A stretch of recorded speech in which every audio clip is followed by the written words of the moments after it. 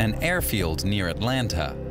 Emergency doctor Mike Flückiger is embarking on a special mission.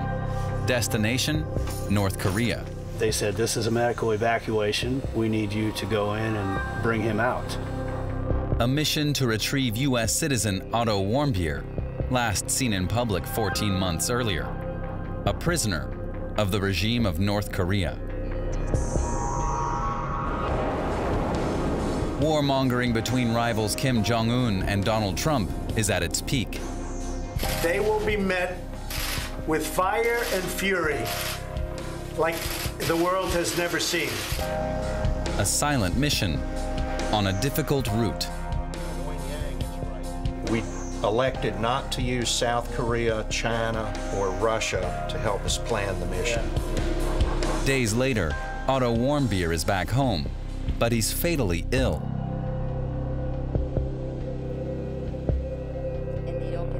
Severe brain damage, says the coroner. Cause unknown. Was it torture? Warmbier's parents become pawns in a game played by President Trump, who later announces that the North Korean leader knew nothing about Warmbier. All I can do is shake my head, right? Too many lies, right?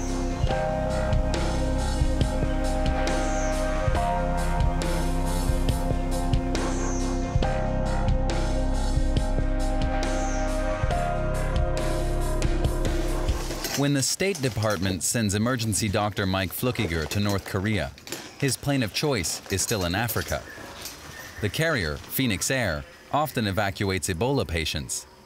But for this mission, Flückiger insists on the best plane and the best team. He doesn't even tell his family where he's headed.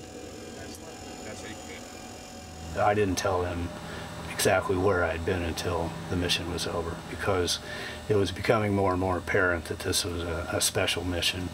I told them I was going to Korea to pick up a patient. I did not say North Korea. At Phoenix Air's headquarters, a second team led by Chief Operator Dent Thompson has to solve a logistical problem. The plane will not be allowed to refuel in Pyongyang.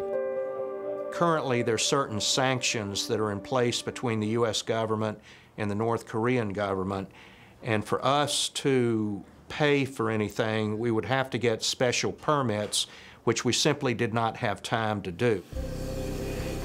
On the morning of June 10, 2017, a Saturday, the plane takes off on its mission. Flückiger is joined by 2 male nurses and 2 U.S. State Department representatives. With refueling stops in Montana and Alaska, their flight takes them halfway around the globe to northern Japan, and hopefully on to Pyongyang.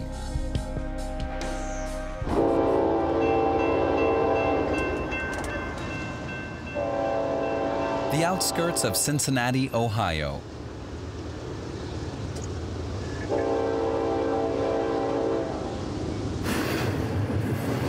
Otto Warmbier grew up here, in the suburb of Wyoming.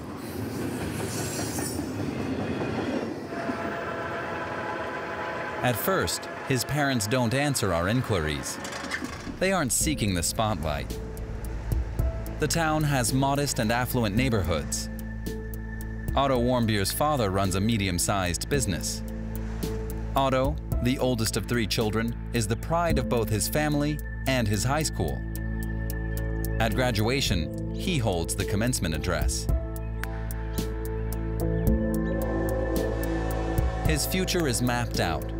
College in Virginia, a scholarship, a planned semester abroad in Hong Kong. But first, a New Year's adventure, North Korea. He books through a Chinese travel agency. Its slogan, "We take you to destinations your mother would rather you stay away from." He joins an international group. They have a great time.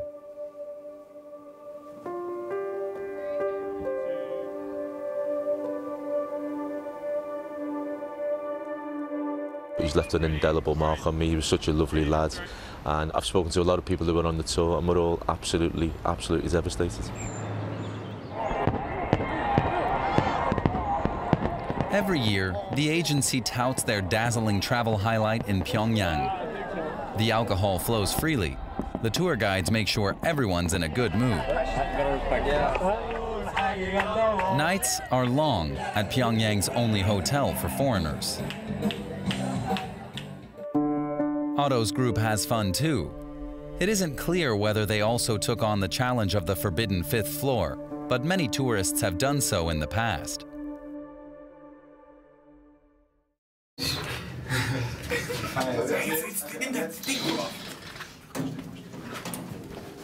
It is the staff's floor, with hallways full of propaganda slogans. Nobody.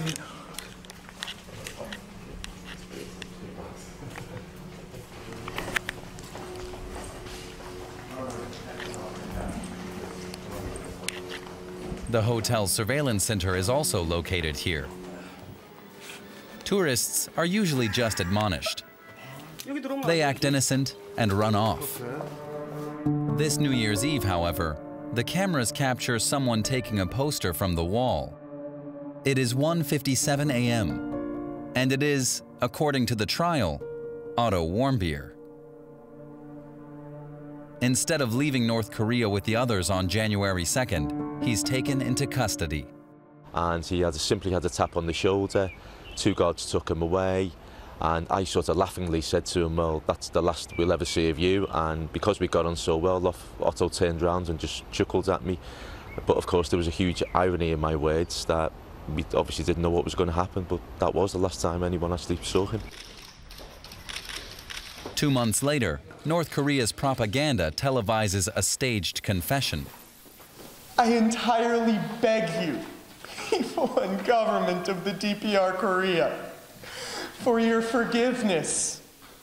Please, I have made the worst mistake of my life, but please, I never should have allowed myself to be allured by the United States administration to commit a crime in this country. A show trial, with obviously coerced statements, perhaps in exchange for a pardon. 16 days later, Warmbier discovers that his hopes were in vain. He is publicly sentenced to 15 years of hard labor for subversive activities. His condition from this point on remains uncertain.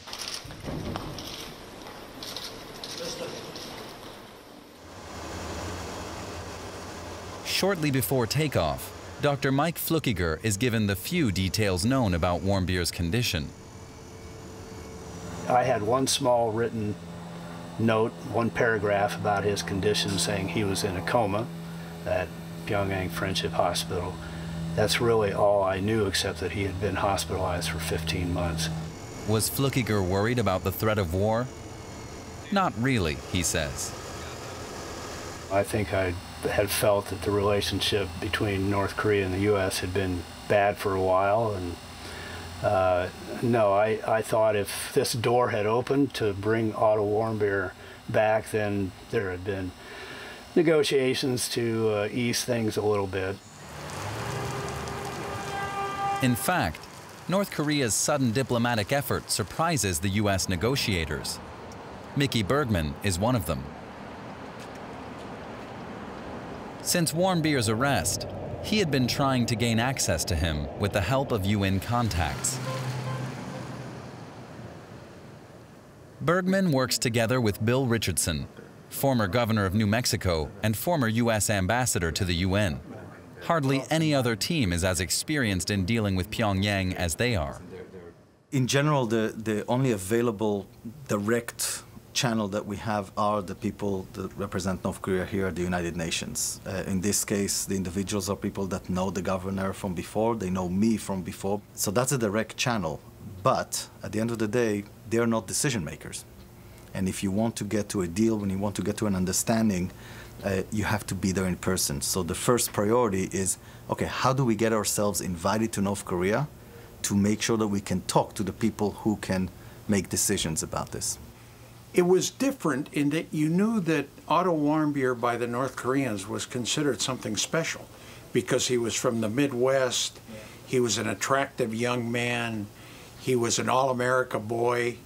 You knew this one was special because it got a lot of TV coverage from North Korea, the trial, where the young man was in trauma. He was very upset, and he was carried around, and you knew that this was a very sensitive time in United States-North Korea relations. So the North Koreans, you knew early on, would use him as a bargaining chip to get something back from the United States. They always use political prisoners as bargaining chips. They want something in return. Would that be typical that U.S. inmates suffered physical torture or physical violence? The North Koreans are very tough on interrogations, and their prisons are not ideal. Sometimes they make these political prisoners work in the fields, so labor is involved. Do they specifically torture? I don't have any evidence that they do. Do they treat the prisoners well? No. I think where the North Koreans fall short is just in international standards of allowing consular visits. Sometimes they do, sometimes they don't. It depends on the prize of the prisoner that they hold. Yeah. They want to dramatize it as much as they can. Insiders call these contacts between North Korea's UN representatives and people like Richards the New York Channel. For a long time, it's been the only connection between the two countries. Here at the Palm restaurant, it is kept alive with steak and lobster over meetings that take place every few weeks. Mickey Bergman believes he's close to a breakthrough. He's told to come to Pyongyang. We got the invitation, and when I went there, even on the plane, on the way, I did have that fantasy in my mind that I'm coming back with Otto. Swedish diplomats also pressure Pyongyang. There is a meeting of diplomats in Oslo, but no progress is made. I was told that, look, don't be disparaged. There's a saying in Korea that it takes 1,000 hacks to bring down a tree. And my response was, I hope I don't need to come back again, you know, however more times in order to get it happen, but I get the message. The Kim regime seems to buy time, keen to use Warmbier as an asset. Kim won't negotiate until he feels protected by his new nuclear weapons. At the UN General Assembly, North Korea's delegation ignores both the threats and the insults made by the newly elected U.S. president. Rocket Man is on a suicide mission for himself and for his regime. North Korea is still studying Donald Trump's behavior, waiting for new insights. The Obama administration and the North Korean relationship was not good. The policy was strategic patience, more sanctions, more sanctions. The North Koreans, they weren't happy with that, obviously. And they saw in a new administration, well, maybe, you know, we show that we're ready to deal. And Otto Warmbier is the closest thing to a concession. But what was it that convinced Pyongyang to allow ailing Otto Warmbier to be evacuated? Does the regime believe America will be grateful? Or is Warmbier already so weak that they just don't want him to die as their prisoner? Flückiger asks himself the same questions, until his crew suffers the first setback. When they reach Sapporo that evening, their flight seems doomed. The local flight control center doesn't have the information it needs. The plane is grounded.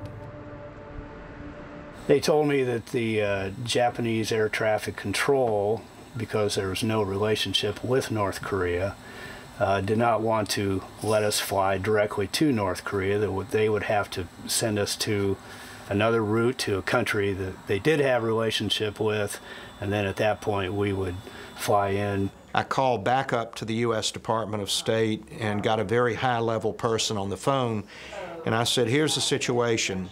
Unless you can intercede and resolve this trip is over. After nighttime crisis calls with government officials, Japan's prime minister eventually gives the go-ahead. The next morning, Flückiger's plane receives clearance to fly from Sapporo to Pyongyang, a flight route that doesn't officially exist. When the plane was probably 100 miles east of the North Korean boundary, the Japanese air traffic controller said, "We're now terminating service. North Korea is in front of you. Have a nice day," and then turned off the radio. The Pyongyang airport contacts the plane by radio. Hours later on the ground, Flückiger's team is escorted to the building where Warmbier has been hospitalized for months. We were dropped off at the front door of the hospital and accompanied down a hallway, up the stairs, and when we entered the room, there were 2 doctors and 4 nurses. One was the chief of staff of the hospital, and one was the doctor who had been in charge of Otto's care during the time that he had been in the hospital. And so they said, "You can examine Otto." My first impression was he's not in a coma. He was awake. He had his eyes open. He was not responsive, purposefully responsive, but he was reactive to noise and touch and so on, and the doctors and nurses confirmed that. Flückiger examines Warmbier, asks the doctors more questions. It was a standard physical exam. I listened to his heart and lungs, checked his eyes, pupils, did a neurologic exam as best I could. I had what I felt was enough time to examine. That's when I started asking questions. They said, "Well, oh, let's go out. You finish your exam, and then we'll go out and talk." You must have had also on your mind what happened to make him fall into a condition like that. Right. Yeah, absolutely. So what did you think? Well, the North Koreans had 2 possible explanations. One was botulism poisoning, which they could not test for. They said he had eaten a pork meal the day he went into prison, and could he have had botulism poisoning, which can cause you to stop breathing, but it would not happen that quickly in general. Didn't sound very plausible. The other was that they had given him 2 sedatives on the night he went in because he was very agitated, upset, and that either he had a bad reaction or they gave him too much. They said that themselves. Did you have a feeling in North Korea that the doctors were hiding something from you? I certainly was looking for signs of torture. Could this be torture? And what I concluded from my physical exam was that I could not see any signs of torture. I had the feeling they were forthcoming with their information, and didn't seem that they were hiding anything. And we examined all of his skin and found no evidence of any skin breakdown. After a hospitalization of that length, that's pretty remarkable. So that, to me, indicated that he got good care, he got attentive care, and yeah, it's an indicator. Did you have in mind the parents waiting, not knowing? Was that something that you carried with you? The whole time we were there. Since Warmbier's parents still won't talk to us, we talk to people they have been more open with. A 2-hour drive from New York, we meet one of them. The Warmbiers had turned to him for help early on. A former diplomat with Korean experience. We discuss what strategic patience means for the families. Should they remain silent to keep from endangering negotiations, or not? Sent their mobile satellite trucks. During many hours of rather emotional conversations that we had on the phone, I began to hear this argument from them, and I pushed back against it. And I gave them evidence that there were efforts being made, not just efforts by me and other civilians, but people in the government.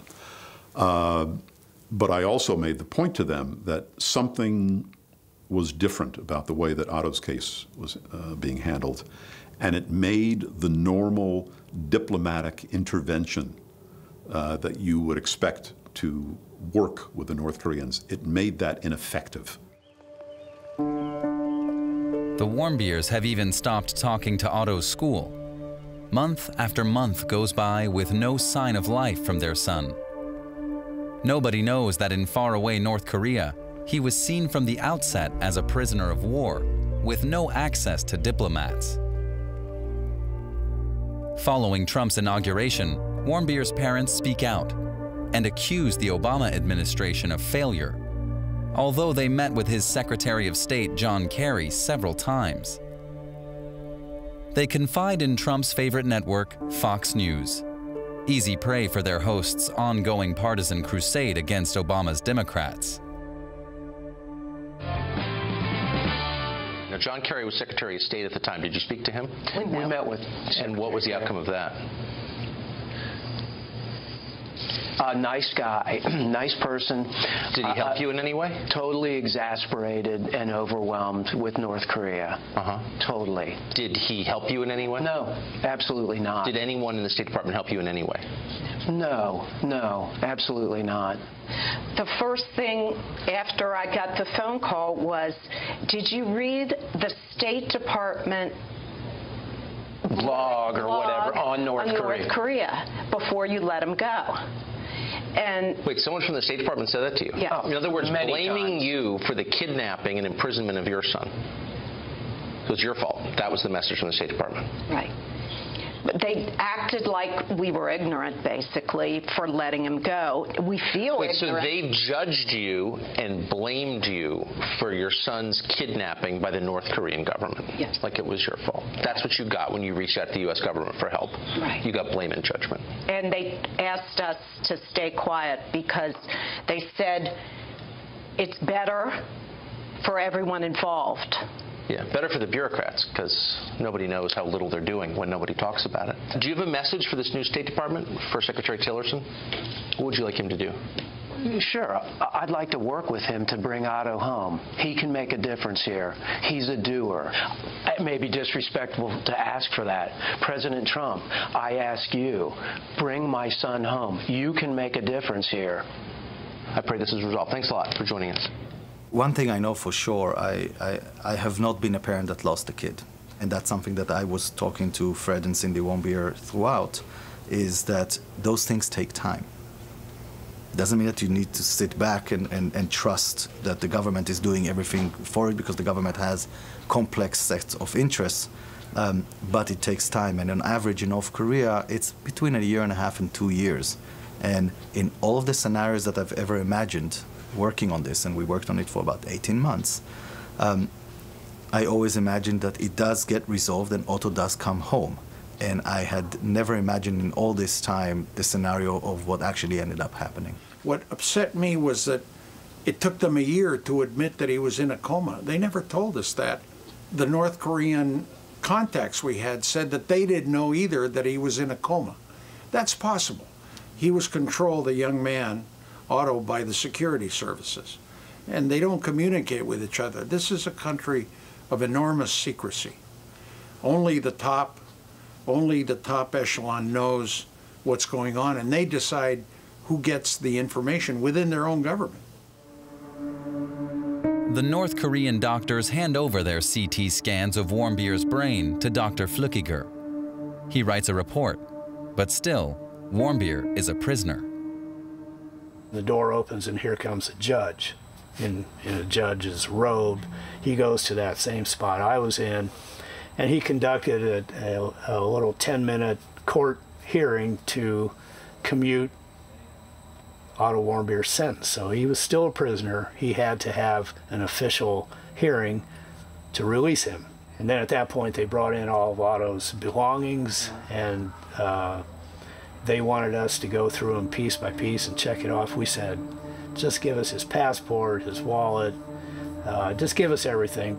On June 13th, 2017, Otto Warmbier finally leaves North Korea. The vibration and noise of the airplane was was really difficult for him, and it made him stiffen up and almost as if he were having a convulsion. So we gave small doses of some standard sedating drugs. The two nurses and I talked to each other about how do we want the parents to see him. Do we want him to be fully awake, or do we want him to be calm and sedated? And we decided should be calm and sedated.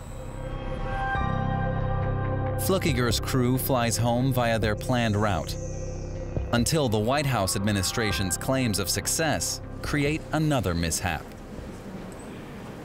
At the President's direction, the Department of State has secured the release of Otto Warmbier from North Korea. He is on his way en route home to be reunited with his family. We began to talk with the ground handling people at Cincinnati International, and they said the media was showing up, truck after truck, and it was getting out of control. And we said, look, we highly recommend that we change the arrival airport from Cincinnati International Airport to Lumpkin Regional Airport. Warmbier's parents and his two younger siblings are waiting outside the hangar. The rescue team decides to give them time on board alone with Otto. We all understood what a terrible situation this was for them. We escorted them onto the plane. 15 minutes out from the airport, we had given him another dose of the sedative, and he was very calm and quiet. The minute the parents got up there, started talking to him, he woke up. So it was my impression and the nurse's impression that, yeah, he at some level recognized his parents' voices. Really? I think so, yeah. He just immediately woke up and was kind of in that agitated state. It was so hard to watch. Fred Warmbier later describes their reunion. I knelt down by his side and I hugged him, and I told him I missed him and I was so glad that he made it home.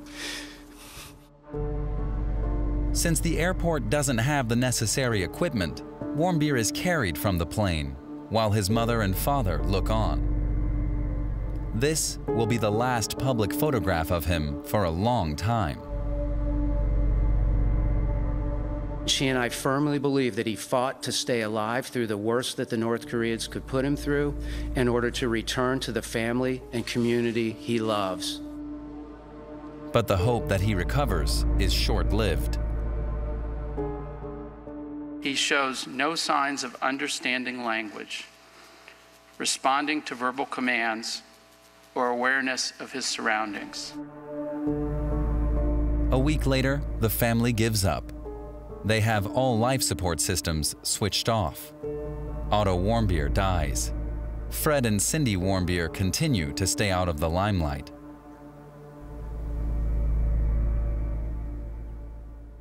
But when North Korea itself claims to be the victim in the case, they make another appearance on Fox News.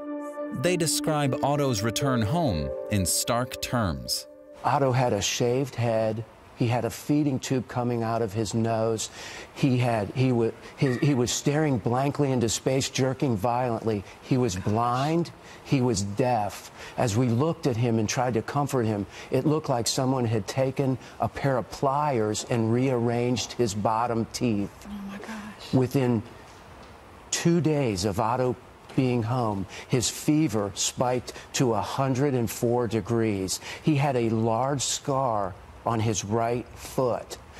North Korea is not a victim. They're terrorists. They destroyed him. They purposely and intentionally injured Otto. With no evidence, Trump twitters, "Great interview. Otto was tortured beyond belief by North Korea." Before, and also with no evidence, a government official had told the New York Times that Otto had been repeatedly beaten.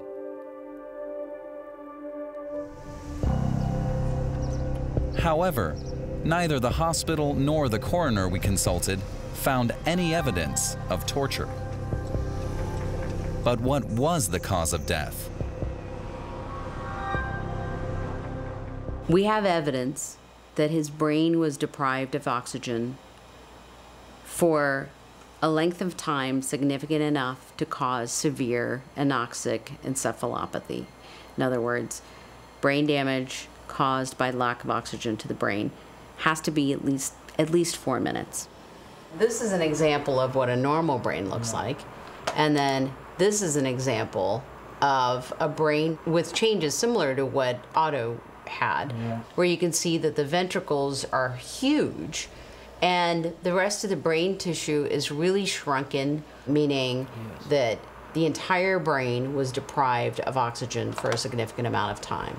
If he was struck here, he might have changes here, but then he may also have something called contracoup injury, which is across the brain to this side of the head. He might have changes as well. But what caused the brain injury? Waterboarding? Electric shocks? A suicide attempt? All possible, she says, including Pyongyang's own explanation. If they gave him something to sedate him that made him stop breathing for a period of time, a long enough period of time, absolutely. Her specialists also examined the scar on his foot. Their findings were inconclusive. I can't argue with anybody that says, hey, this could have been caused by electrodes. It could have been, but maybe it was something that was placed in the skin that got infected. That could have been too. So there's nothing specific about that healed scar. What remains is the allegation that Warmbier's lower teeth were forcibly twisted. Yet, the coroner says there would be signs of trauma. This is an example of the changes that he had in his lower teeth. The forensic odontologist looked at it as well and agreed that there was no trauma at all to those roots. And you can't pull teeth out and then rearrange them and put them in different places without there being trauma to the roots. If I had any evidence and concrete evidence that there was a criminal act here, I would be very loud about it and would definitely be stating that. Unfortunately, the evidence we have does not point to anything in particular as far as this is what happened to him. At first, the coroner withholds the results, out of respect for the mourning family. But in her mailbox, she also found warnings. It felt vaguely threatening, and that I was being disloyal to the president, and that I shouldn't disagree with the president, especially in such a public way. Efforts to get to the bottom of the Warmbier case have resulted in countless files and articles. Much of the information is contradictory. Establishing the truth would also pose a challenge to the federal court in Washington, where the Warmbiers file a lawsuit against North Korea, with the help of government-friendly experts and lawyers. Pyongyang does not contest the case, and the trial takes place with the plaintiffs only. And strangely enough, without Flückiger and the coroner appearing as witnesses. One expert witness urges the judge to hand down a spectacular verdict.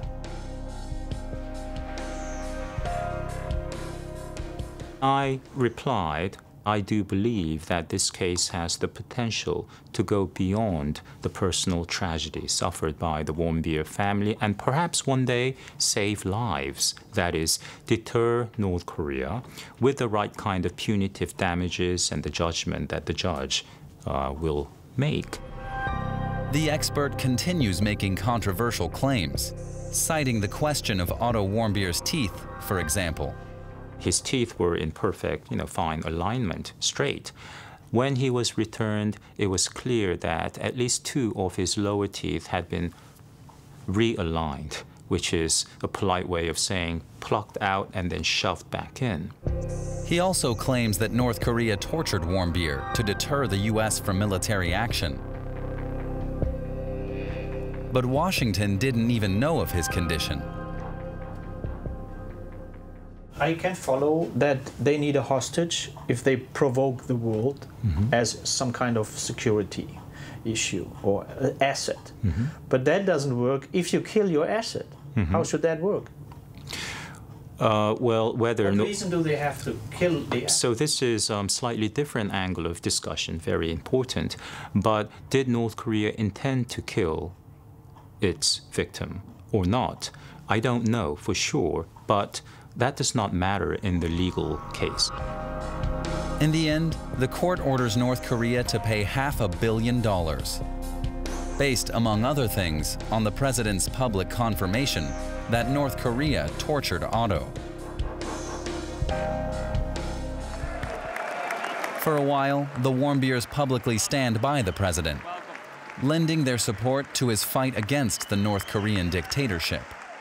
After a shameful trial, the dictatorship sentenced Otto to 15 years of hard labor. Otto's wonderful parents, Fred and Cindy Warmbier, are here with us tonight. Please.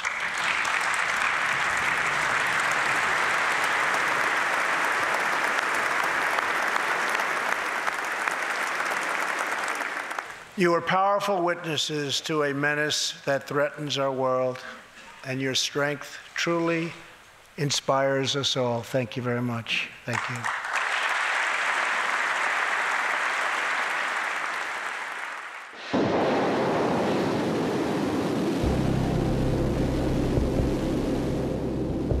At some point, the North Korean leader clearly decides that his rockets provide the country with sufficient protection. Maybe he's spent enough time studying the US president to see he only needs to compliment Trump to get his way. And although Kim refuses to demobilize, Trump starts to praise him like never before. He even exonerates Kim in the Warmbier case. I don't think that the top leadership knew about it. You know, you got a lot of people, a big country, a lot of people. And in those prisons and those camps, you have a lot of people. And some really bad things happened to Otto. Some really, really bad things. Why are you But he tells him? me that he didn't know about it, and I will take him at his word. Yes, ma'am, go ahead, please. Otto Warmbier has served his purpose. Kim Jong Un is now a friend of Donald Trump. He wrote me beautiful letters, and they're great letters. We fell in love. The Warmbiers are shocked and react in writing. Kim and his evil regime are responsible for the death of our son. No excuses or lavish praise can change that. I had a call and talked to Fred and Cindy just to check in. Every now and then we talk a little bit, and that was an important moment because I knew that that must have been emotional. It's hard for me to explain President Trump's tactics in this. I am supportive of engagement with North Korea, obviously, that's what we do. I am not a fan of the high-wire personal diplomacy because it might work on a tactical level, but when it fails, we're on the brink of war.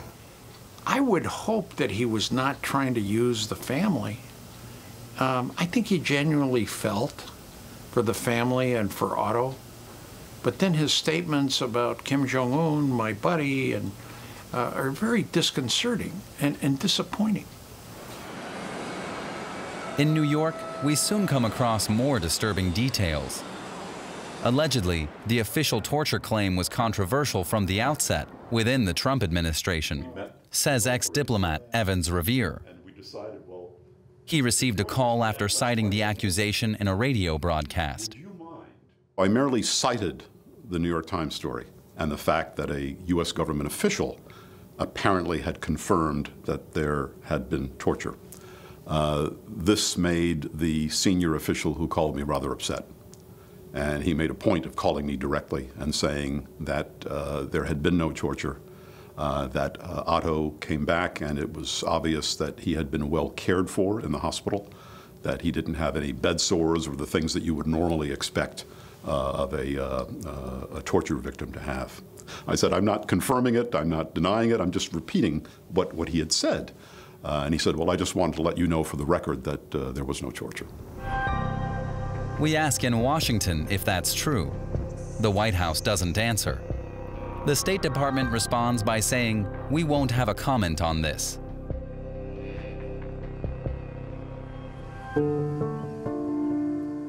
When we ask for permission to film Otto Warmbier's grave, his mother agrees to accompany us. Hours later, it's clear she isn't coming. She texts us to cancel the interview.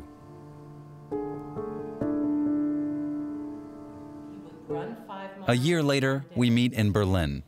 The Warmbiers now see themselves as international campaigners against North Korea, for Otto's sake. That's Otto and I. We did a tandem bicycle race, and that's Otto playing football, and he loved that. They also show us previously unseen pictures. And that's how Otto looked when we got him home. That's Otto with his mom. They are plagued by more than their loss. They still need clarity. That doesn't just happen. And he didn't have any scars on his body. That doesn't just happen. Think about this. A 21-year-old kid who's, like I described, works out all the time, eats healthy. How do you end up a vegetable otherwise?